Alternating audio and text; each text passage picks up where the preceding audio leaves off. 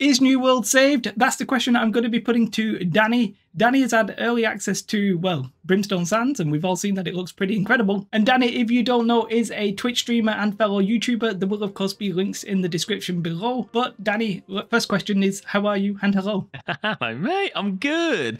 I mean, the day of recording has been a long day, so I'm tired. It's been an epic sort of hype day. So yeah, that's I'm good. good. I'll get all the secrets out of you now. Yeah, you can ask what you want. Yeah, no, I'm very good, man. I'm very good. It's good to be chatting, mate. Well, without further ado, I'll jump into my first question. What do you think is the most important feature in this new update? Oh, there was genuinely a couple of features that I didn't know were coming, and I think that are gonna make the game spicy, I guess, sort of moving forward. Feature led, I think, heart gem runes, which I'm dubbing sort of the ultimate ability. I think they're the biggest feature, but I do think just the visual changes around, you know, Everfall, Monarchs, and then of course Brimstone just looking amazing. I don't know if you can class that as a feature, but that is extremely awesome, and I think that's a sort of great addition to the game. But yeah, heart gem runes as a feature, I think are going to be a bit of a game changer. Fair enough. And the next question here is, how much of a step up in quality, now that you've actually spent some time with it, I think it was about an hour and a half, how much of a step up in quality would you say Brimstone Sands is in comparison to, well, let's not say the updated zones, obviously the normal zones?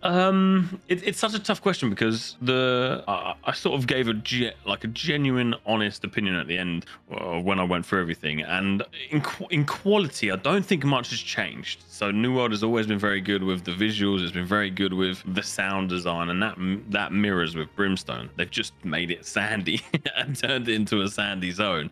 So quality-wise, I don't think there's been a step up. I don't think they've gone away and said, actually, we need to make this much better. What they have done, I think, is tried to make it a bit more unique, if that makes sense. So bringing scorpions in, bringing mobs in that make sense to Brimstone, that's been very cool. But quality-wise, and in my opinion, nothing's changed. Nothing sort of shouted out to me like, oh my god, this is new and this is amazing. It's sort of same. So to me, I would say, and now you can sort of correct me if I'm wrong, but basically it sort of feels similar to, say, Reekwater and Ebonscale Reach, because those were the zones that they sort of did towards the tail end of development, and those were the zones that sort of showed the true like uniqueness of what they could actually do. And it looks like they've sort of taken that and then maybe a little bit like of a step further because of the amount of unique mobs or something like that. So it sort of feels like an extension of those kind of zones rather than obviously like a copy paste of Morningdale and Windswood. I absolutely agree with that. I think if we were going to sort of step up quality, imagine if there was parts of the sand dunes that were deeper than others, and when you walked through them, your player got kind of stuck and you could see the footprints going through the sand. That's the kind of stuff that strangely I think would be really cool, and you see these types of things in Red Dead Redemption and stuff. I think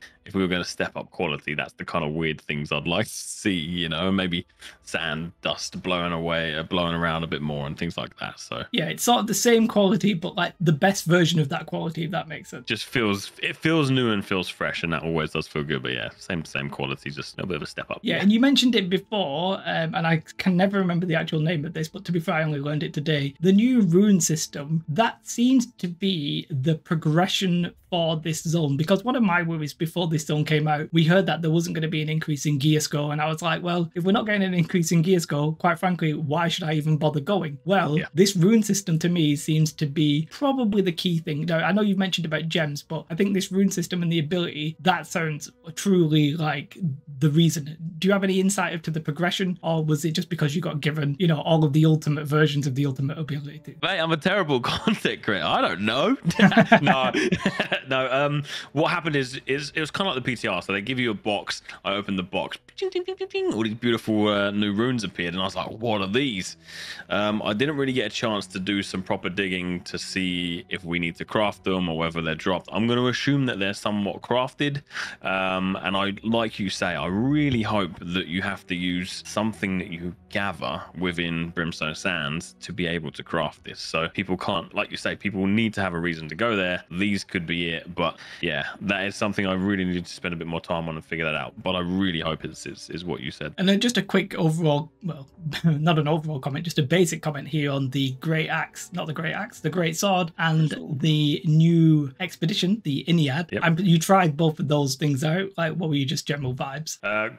Great sword was freaking awesome, like genuinely awesome. Definitely felt quite overtuned. I managed to have a duel with Scythe, and I was in heavy, he was in light, and for the last 6 months of my game time, I've just been getting my butt kicked as heavy. You know, I can win some, but the majority is a loss. And I gave him the old wombo combo, bam, got him. You know, just took him down in light, and it felt really powerful in heavy. I do think they need to tune things and, you know, essentially balance stuff, but the greatsword felt freaking amazing, man. I think you're gonna love it. I think, you know, everyone watching is gonna love it. It feels smooth. It feels like it's meant to be in the game, if that makes any sense. Well, you know, I'm a heavy user, and yeah, well, they did talk about possibly, you know, heavy and light changes in the future. I'm presuming they didn't give too much away with that, but yeah, good beefy boy, you know, great sword. I mean, I could compare this, I could combine it with a great axe, great sword, just be purely great, you know. Fantastic. Yeah. But what about the new expedition? Sorry, you can talk about what you were going to say in a minute, but then can you talk about the Iliad itself? Yeah, absolutely. I was just going to say, on the heavy light discussion, there was sort of some off the cards type chats that it's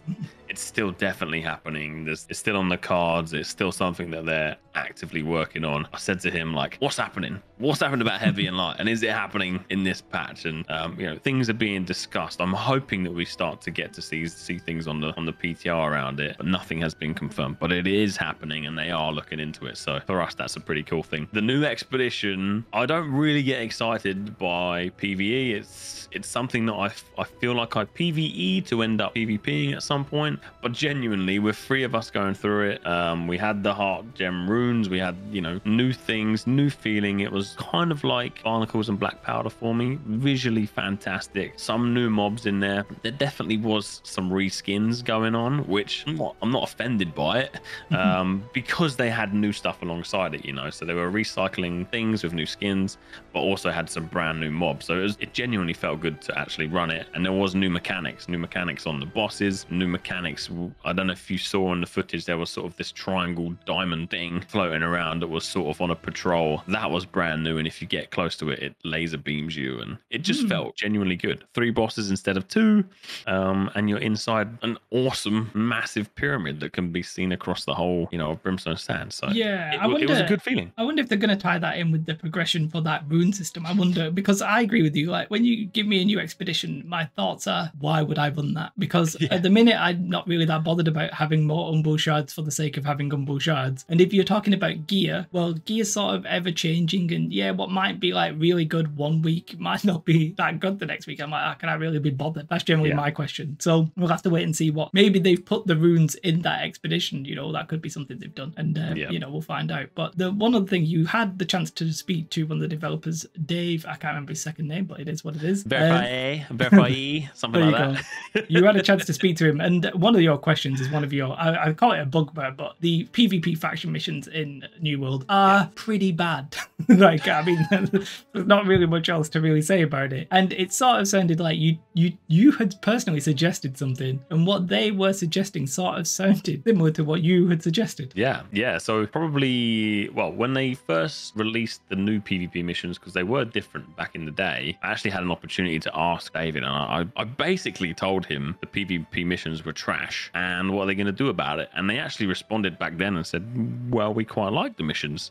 So it was really nice, and nice. It was just genuinely nice to hear that they were looking into making them better, because, you know, after so many months now, I think they realize, or there's been a lot more feedback, more than just mine, that the PvP missions are essentially PvE missions where you just flag PvP, and on paper it makes sense. But yeah, sorry for going off a bit track there. Yes, a while ago we suggested to use the system that's in place, which is the faction control points, and potentially use them as a way to have a pre-war war which everyone can get involved in. And yeah, in short, they kind of said faction control points are something they're looking into, and something that they like, and potentially been able to use that for PvP missions.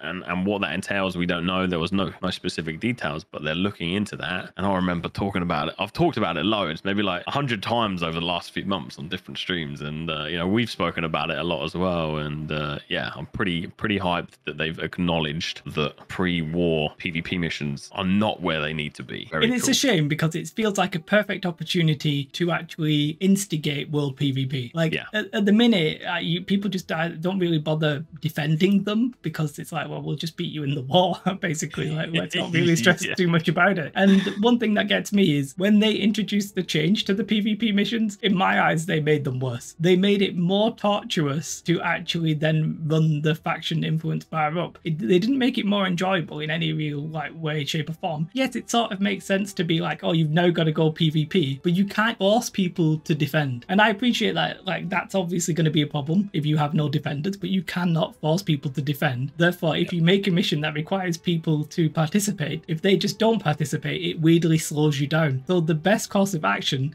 if you are defending, is to not defend, which is a bit of a weird system, but you know, hopefully they'll do something, so we'll see what happens. Does this update save New World, and does it need saving? Now, I've already have a little spoiler to this because I saw your video and you basically answered this question, but I'll let you answer it here. Yeah, so I don't think New World needs saving. I had a question I asked David was, is New World making enough money to continue development? The answer was that there wasn't really an answer. He couldn't give me their books and tell me how much profit they're making, but what he did say is New World is going to continue to be developed. Like, there is time here, there is things happening next year, and at the moment they're very content with the way the game is. There's enough players in the game for them to test things, to try things out, to make sure that the game is where it needs to be. So in essence, yeah, the game doesn't need saving, but I think Brimstone Sands is really laying down sort of the foundations for where they want the game to be moving forward. Now, I won't go too deep into this, I guess, but so many of us in the community said if Brimstone Sands isn't the update to save the game, we're all gone. Like, see you later, we're leaving. But I do genuinely think that there's enough in Brimstone for people to either come back to the game and experience the game from fresh again with new characters, or for current players who explore Brimstone, test the Heart Gem runes, play of the Great Sword, the new gems, potential legendary gathering. There's a lot of things there for us to sort of get our teeth into, and the biggest thing that they haven't really spoke about yet, which is on the current roadmap, is the leaderboards. And if they can bring leaderboards out this year, I think New World is in a really good place, ready for future development. Yeah, as a non-competitive player, the leaderboards don't interest me really all that much at the minute. How about something like, imagine you're in a company and you see something along the lines of who cut the most trees, or who fished the most salmon, or, you know, some fun leaderboards, not just who is the best player, let's say, or who's made the most money, but something along like a fun. Yeah, I think they would be fun. I can see how there's a lot of positives to the leaderboard, for sure, especially if they do stuff like that. That would really take it to the next level, rather than just like the amount of wars won by company. I'd be like, it's nice, but I mean, who cares? Like, I'm not really that bothered about it. It really depends on who was on your server and stuff like that. So yeah, there's definitely some interesting stuff there. I personally don't think Brimstone Sands is the make or break patch. I don't necessarily think it's the update that will affect the whole game as a whole. Now, sure, it'll affect some people, because some people are already saying, you know, if it's bad, I'm off, kind of thing. But I've said before that really, I think when we get to a paid expansion, and every time I mention paid expansion, my comments are like, there's going to be a paid expansion. I'm like, yeah, but it's going to probably like in a year and so, like, don't worry about it just yet. But for me, once they do an expansion, once the gear score cap gets increased, that's when we'll know if they are going to change any of the systems that are flawed. There's only so much you can tweak during like a cycle, basically. There's only, yes, they can get rid of mutation orbs and stuff like that, but for me, the expansion will be my make or break. If they don't have the right kind of changes or the right direction there, I'll probably be like, okay, this isn't for me, kind of thing. But to be fair, now that they're talking about the territory control, and they're talking about, well, they mentioned crafting, but not enough detail for my liking. But now that they're actually saying some of the right things, I'm like, okay, they'll actually get these fixed before an expansion, and if they fix it before the expansion will just bring people back, and that'll be the true moment. So the next and probably final question here will be, did you get a sense that Amazon are going to actually turn this around? So I don't think the game's dead either, but do you get the sense that Brimstone Sands is actually going to be the kind of level of quality we're going to see, and that's going to be enough for people for this game to actually start properly growing? Oh man, what a question. Oh shit. I I think from what we saw at launch of Amazon to where we see them now, they've kind of evolved as a team as well. I think if we were in a similar state where we were, I don't know, 4 months ago, I probably would turn around right now and just say, no, I'm terrified. I think the game's going to go. I've invested so much time and effort as a creator into this game, and they're going to flop it. It's done. They're crap. But I do genuinely think recently they've made some pretty amazing changes. So I think they can do a good job of it. I do. And I don't know why I'm saying that, because I have been giving them shit for the last 12 months. I've been laying into them and sort of, you know, saying it how it is. But seeing them speaking to David, like, you know, sort of firsthand, they do I think from a business point of view, they need it to succeed, because this is Amazon's first big game. I think people quote unquote say that it's a failure already, so it's important for them to bring it back. The fact that, you know, you've seen it as well, that they're looking to create another IP or another MMO within Amazon. If New World doesn't make its way back, then that's going to be a failure moving forward on those as well, and people are going to sort of have a really bad impression. So I think there's two things. Yes, I do think the team there can turn it around. I think they've made some good changes. I would like to see more mechanics coming into the game, and I'd like to see more features and all that sort of stuff. We won't get into it, but I think it's possible. I think they can do it, and I think from a business point of view, Amazon needs to see it succeed. And again, probably won't get into it right now, but there's rumors of them wanting to expand, you know, their Amazon studios. They can't do that if New World fails. I think they can do it. I think they need to do it, and I think they genuinely want to see it succeed from an individual point of view and a business point of view. Sorry, waffling on a bit there. No, it's all good. And one thing that I always, I think one reason we get on, I like your opinions and stuff like that, is whenever I see people in your Twitch chat, we'll get people who will be like telling you you're like high on copium, you're like too positive about the game, but then literally 5 minutes later, people will be like, why are you always so negative about the game? And I literally get that all the time sometimes. And it's and I always say to them, well, I'm gonna call out the things that are bad, and the things that are good I'm gonna call out, and like it's just that simple. And at the start of the game, there was quite a few things that went pear-shaped. It just is what it is, right? Yeah. So we'll see if they manage to turn it around in the long run. But I have to say, it's been a pleasure having you. Do you have any, I was going to say final words. I mean, it really sounds like really like drastic, but I will be putting links. I will be putting links in the description to Twitch's, Danneh's Twitch channel and his YouTube channel, which by the way, he just dropped like 4 or 5 videos about Brimstone Sand. So if you want even more information about it there, please go and check out his YouTube channel. But yeah, I'll let you say your final piece. Yeah, no, man, it's been great. I mean, before we started recording, we kind of mentioned that I think we haven't really spoke before, so it's been amazing chatting with you guys that are watching. I guess I kind of hang in there with New World, not for me, not for Jay, but I think genuinely the game is fun. I'd like to see them succeed, and I think if you have an opinion on it, put it in the comments, put it in Twitch chat, put it on the forums, because the more we sort of say what we want, they do seem to be listening. They do. So I didn't get paid to say any of this, by the way. Someone in my comments was like, oh, how much did you get paid to go to London? I was like, dude, I bloody paid money to go there and see this. So no, I do want to see it succeed, and I do have a really good time playing it. And I think if the community wasn't as good as it is, I would have left a long time ago. So yeah, credit to you, credit to all your viewers, and yeah, hopefully some more good times, man. Yeah, well, the new update Brimstone Sands looks incredible. As I said, if you want more information, do check out Danneh's YouTube channel, or you can catch him live on Twitch most I was gonna say weekday days, but it's actually all days. It's just nearly every day at this point. Yeah. So